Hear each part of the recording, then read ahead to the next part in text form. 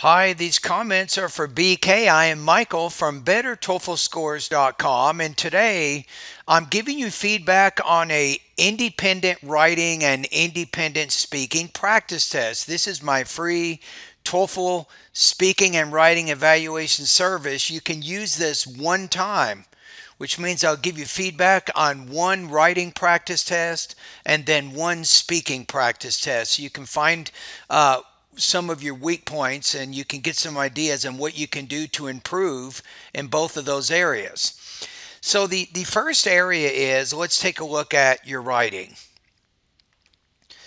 Okay, so I do have some concerns on this. So you have about 312 words overall. I recommend that you develop this to about 450, even 500 words, so you can score higher. But let's take a look at what artificial intelligence, Microsoft Word's grammar check program thinks about your uh, writing. So I had Microsoft look at your sentences per word,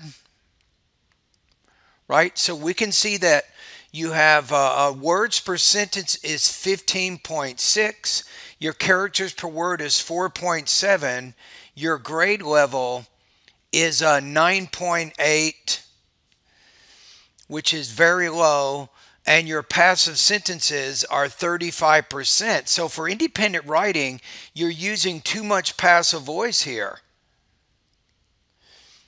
So you want to make sure that you're not using that much passive voice in this, because you want to try to explain things from your point of view. So you're kind of the doer of what's going on. So active voice is going to work better there.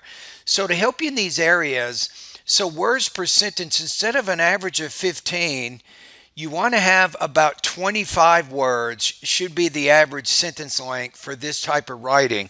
This is college academic writing. Now, the characters per word, you want to go closer to 5.0, not 4.7. So I think if you improve your sentence length and you use some more longer words in there, you'll definitely increase the grade level of your writing, and therefore you'll do better when ETS's artificial intelligence takes a look at your writing along with a TOEFL IBT human rater. Okay, so that's the main thing that I think is going to cause you some trouble with your writing. Now, the other thing is this first paragraph is 47 words. I recommend that you use around 100 words for that introduction. You have I feel this way for to logic. You can't use logic as a noun there. I mean, you can use it as the logic. It is possible to use as a noun, but I wouldn't use it like that. I would say I feel this way for two logical reasons, but I would not even use that thesis. You need a thesis that restates the purpose of these two body paragraphs. So you need a more sharply focused thesis. And then in this case, maybe what you can do here is develop each of these paragraphs to 150 words and then add a third reason onto your ideas also. I think that would also help you. And sometimes it's word choice like this for two logical reasons. So sometimes the words that you use maybe are not that natural. So you have some problems with what the TOEFL calls the idiomaticity of language use. So I'm thinking maybe in the 3 area here, this would be where I would score you right now. So addresses a topic, I think, using somewhat developed explanations, exemplifications, and or details. You could develop ideas a little bit more. I think may demonstrate inconsistent facility in sentence formation and word choice that may result in, I think this is a bit of a problem, what's called lack of clarity with the ideas that you're explaining sometimes. And I think you have an accurate but limited range of syntactic structures and vocabulary. That means to show more variety, you're using longer sentences as opposed to shorter. So using a lot of 10 to 15 word sentences shows that you're limited in the range of sentence styles that you can use. You're not sure about how to combine sentences using either noun clause, adjective clause, or adverb clause connectors. Okay, so those are my comments on that. I'm going to put your writing at about 20. 20 out of 30 points, I think, is probably pretty accurate for right now. Okay, now the next thing is I'm going to listen to a speaking practice test that you also sent me so I can get an idea of what your speaking level is. So now you know what your writing level is and you know some things that you can do to get better in that area. Let's listen to your It's a speaking. great idea that people use sophisticated surgical procedures such as cosmetic surgery to change their physical appearance. I say this for one major reason. Okay, notice how I say this for one major reason. Instead of saying I say this for one major reason, you can actually state what the reason is there. You might say to help people feel better about their self-esteem, I do think cosmetic surgery is beneficial to patients. Something like that. And then you give that specific example, right, to support your ideas there. And I'm very concerned about your tone. I mean, listen to that intonation again one more time. Listen to how I'm speaking right now and then compare it to how you're It's a speaking. great idea that people In the beginning, the tone wasn't bad, though the word great is a very weak word. It's not very strong, use sophisticated surgical procedures such as cosmetic surgery to such as cosmetic change surgery, their physical appearance. I say this for one major reason. to change your physical appearance. I say this for one reason. Notice how right after that first sentence, you don't even have a pause there. And then you go directly into the next sentence. That's called a run-on sentence there. You need to have pauses right after each of your independent clauses, right? You want to have a pause after the sentence, then you begin your next idea. And then when you're explaining the ideas within your sentences, you need to break them into thought groups. And after each thought group, you'll have a pause along with a slightly higher inflection. Then you have another thought group of, say, 4 to 5 stress words along with another pause. When you get to the end of the sentence, you will have a drop in your tone. And it's that varied intonation that makes you speak naturally.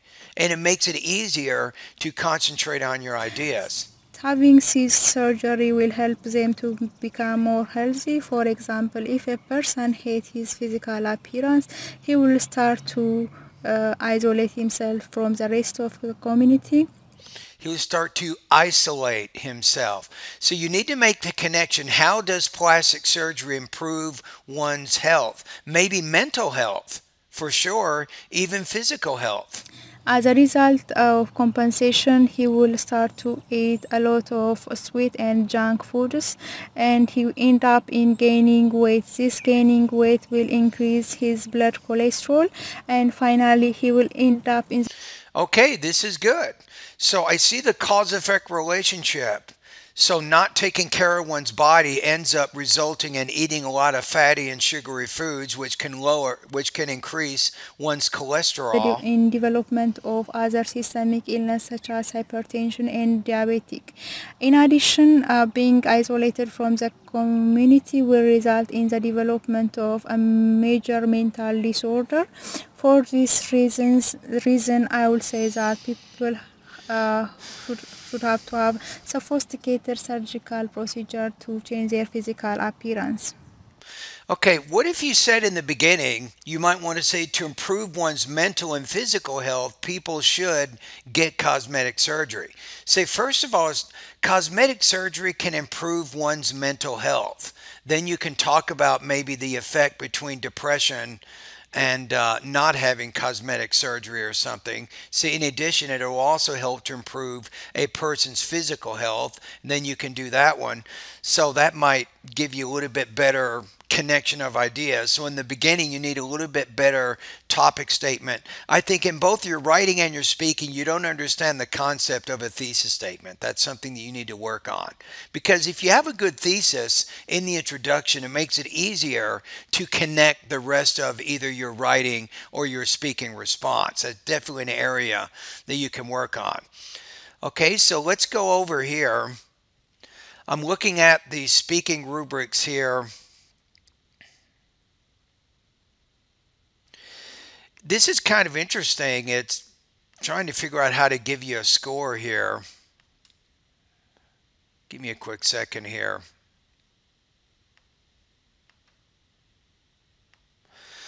Okay, I think your delivery is more in the two area. So you have awkward intonation, yes.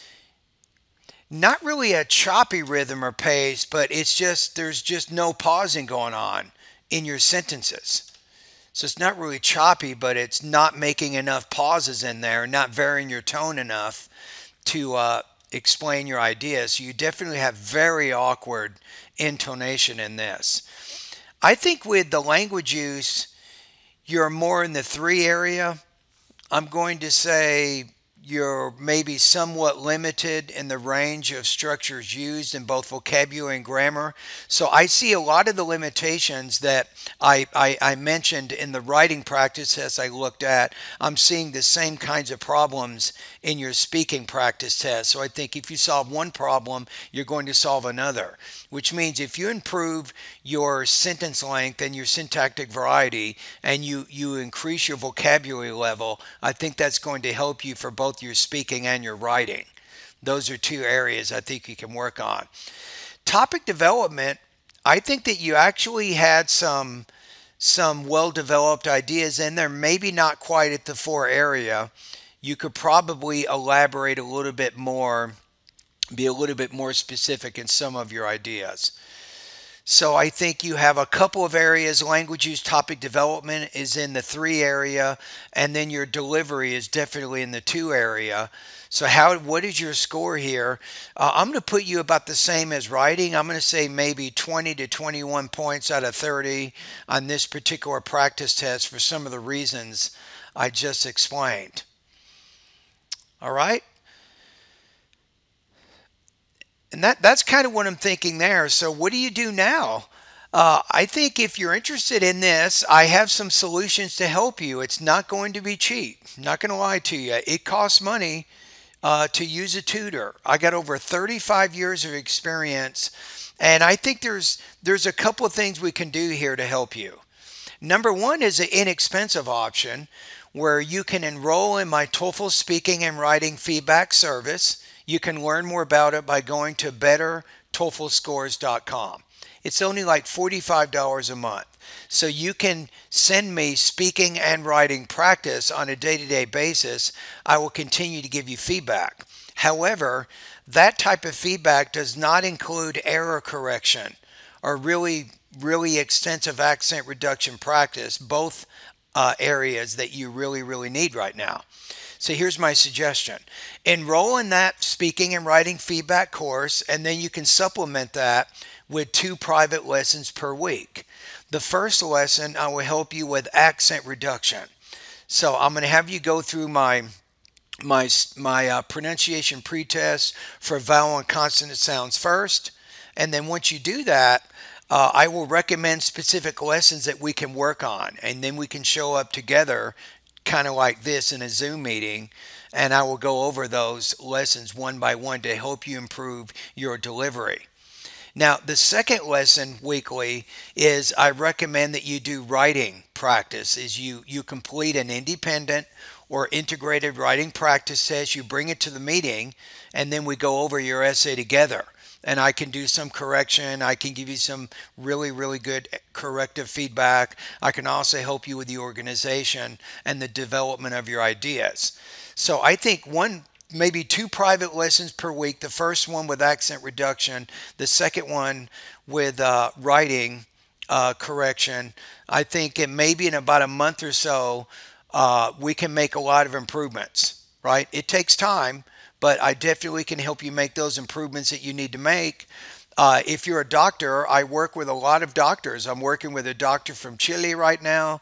I'm working with a doctor from Ecuador. And I am very familiar with helping the medical professionals get that really high level of both speaking and writing proficiency so that you can reach that score. All right. So if you're interested in the private lessons, Send me a quick email. We can arrange for a Zoom meeting and you can think of any questions that you might have, and we can have a Zoom meeting and we can talk more about it. I can answer any questions you might have. All right. And thank you for completing the speaking and writing practice. I hope that you have some ideas now on what you can do to improve both your speaking and writing.